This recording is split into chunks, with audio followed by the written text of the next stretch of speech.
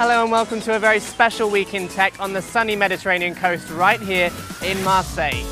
The Tech City News team are in town checking out one of France's hottest tech clusters. Find out more later in the show.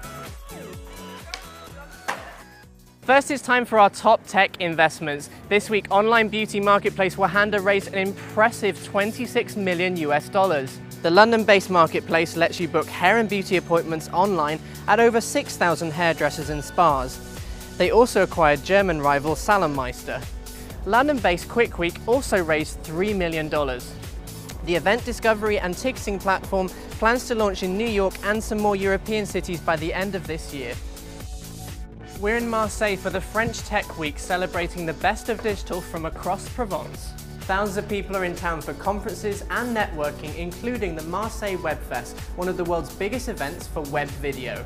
Here's Marseille's Deputy Mayor for Business explaining why this city is at the forefront of the future for film.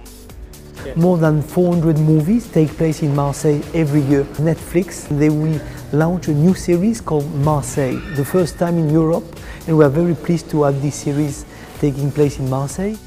The city is also celebrating the 10th anniversary of its media park, a former industrial area reimagined as a home for over 100 digital businesses. We met with some of the most exciting up-and-coming startups. Look out for the report in our next print magazine. Over in the US, Google gave us a sweet taste of the next Android.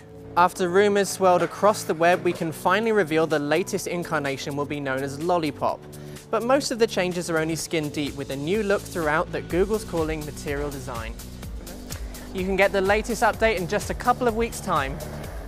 Our download of the week is Very Last Room, a homegrown favourite all the way from here in Marseille.